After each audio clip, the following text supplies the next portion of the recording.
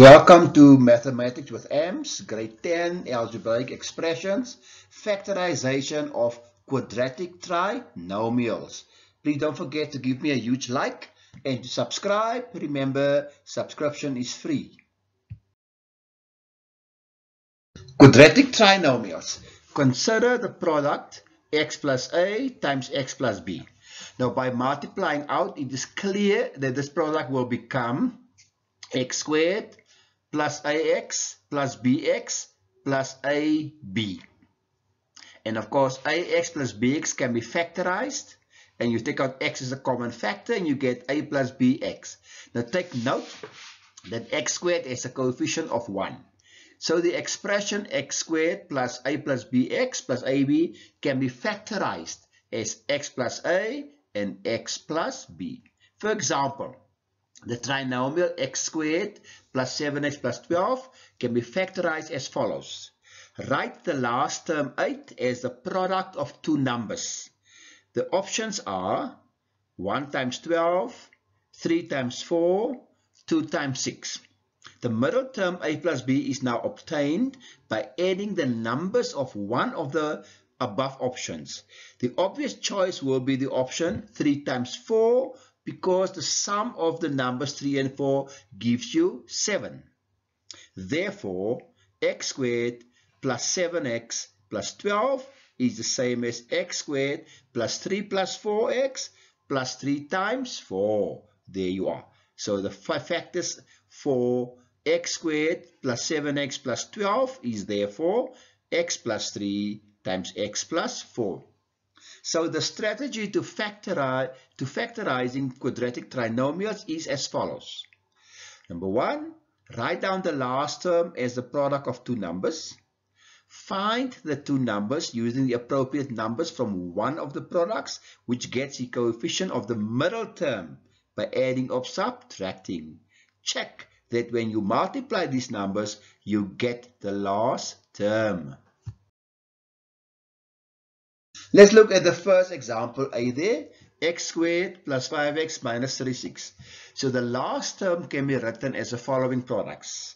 Either 1 times 36, 2 times 18, 4 times 9, or 6 times 6. We now need to get a positive 5 from one of the options above. So using 4 times 9 will enable us to give us a positive 5. So a negative 4 and a positive 9 will give us a positive 5, which is the coefficient of the middle term. And of course, also negative 4 times 9 is a negative 36, which is the last term. So it works. So therefore, x squared plus 5x minus 36, the factors are x minus 4, x plus 9. Let's look at B. X squared minus 5x plus 6. The last term can be written as the following products. 3 times 2 and 1 times 6.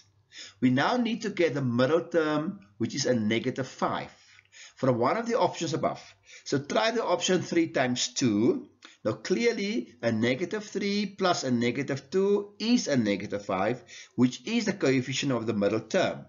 And a negative 3 times a negative 2 is a positive 6, which is the last term.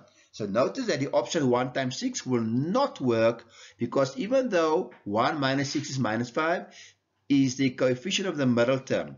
But if you multiply, 1 times minus 6 is a negative 6, and it is not the last term.